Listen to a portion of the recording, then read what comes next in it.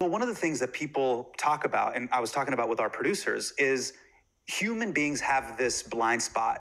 And the specific blind spot is our inability to see things exponentially. And one of the things that we don't talk about in AGI is the exponential step functions of how quickly it's getting good and getting better. But let me just make it clear. Yeah. Since the Industrial Revolution, basically, Yeah. we've been living in an exponential world. It feels linear because you're occupying tiny bits of a much larger scale of change. So, look at 1905, New York City.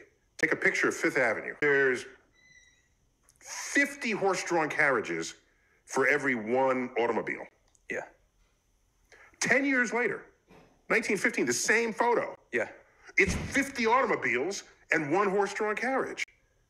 You tell me that's not exponential? Within 10 years, we go from horses, which we figuratively and literally built civilization on the back of, and now you can't give away a horse. Whole industries supporting horses went away. Buggy whips, wheel changer, wooden wheel, all of that went away. Yeah. Within 10 years. So, take a look at a map of all the planes that are airborne at any given moment. There's 1 million people airborne at any given moment of any given day. 1 million people. And I look back 100 years ago, the Wright brothers and all of this. Sure. 4 people are airborne at any given moment. Now we have millions? Come on now.